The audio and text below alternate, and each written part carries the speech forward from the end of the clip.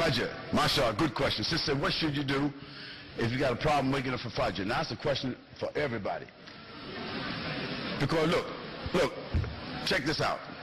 Hold up now, just a minute now. The sister got a good question. Because most of y'all that's in this room right here, y'all ain't made no Fajr this morning. How many people here made Fajr this morning? Tell the truth. Allahu Akbar. How many people didn't? Don't nobody want to raise their hand. See? Alhamdulillah. Now the sister's question is, what should you do? Best thing to do is prepare yourself the night before to make Fajr. Make the niyyah inside your heart the night before. Say, I want to make Fajr. Prepare yourself. Put your thobe out, put your rug over there, and all that. And if you don't listen to that alarm clock, it ain't loud enough. Get you one of them things that just ring like it fall off the thing. Just like scare you. They got them alarm clocks just like that. It be so loud when it go off, it just make you like you got a nightmare. You just wake up. What's going on? You need one of them. You need maybe something to go off, just be so loud, and then don't put the alarm clock next to you. Because if you put the alarm clock next to you, what did you do? You hit it. You do like. So put the alarm clock across the room.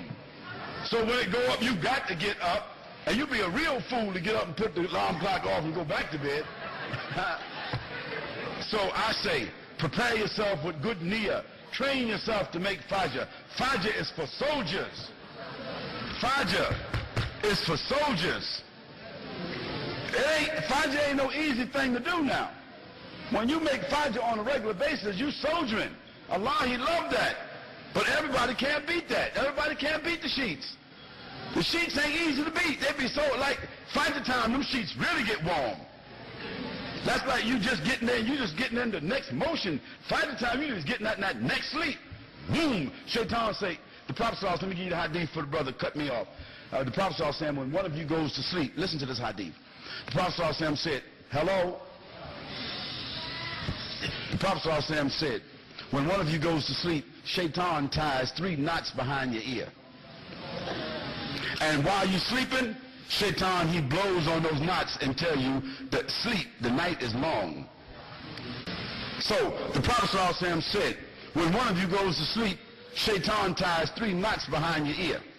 And while you're sleeping, he blow on those knots and tell you, say, sleep, the night is long. You got lots of time to sleep. So the Prophet ﷺ said, when one of you wakes up and sits up and say, Subhanallah, then 1 knot is removed. Come loose. When you go make wudu, another knot comes loose. And when you pray, another knot is loose. And Shaitan have no control over you for the rest of the day. And you got a good smell about your body and a good disposition the rest of the day. But for those of you who continue to sleep, Shaitan pees in their ear. He urinates in your ear. I don't know what Shaitan's urine smell like. So the Prophet ﷺ said that Shaitan urinates in your ear. And when you wake up and the sun is in your face, see, you got a bad smell to your body. And you got a bad disposition. And Shaitan is with you for the rest of the day. So that means, hey, that's heavy. See, now you think about it now. When you get up and you make Fajr, when you get up in the morning, first thing you say is Subhanallah.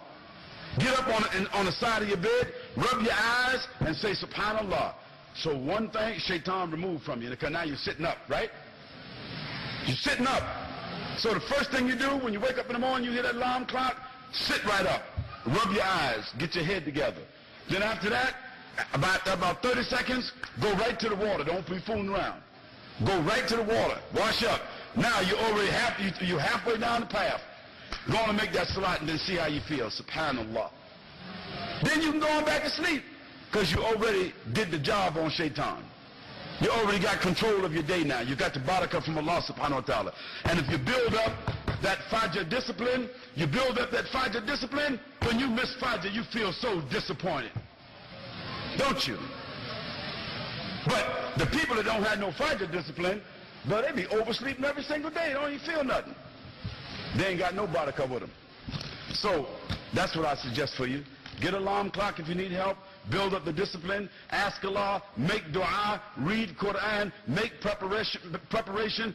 Fix your mind to make fajr. That's just like if you knew you had to go to court, or you knew you had an appointment that next day. You had to get up at 7 o'clock because there was some money involved or your job that's involved. Is you going to miss it? Because you're going to prepare for this, right? Same thing for the fajr.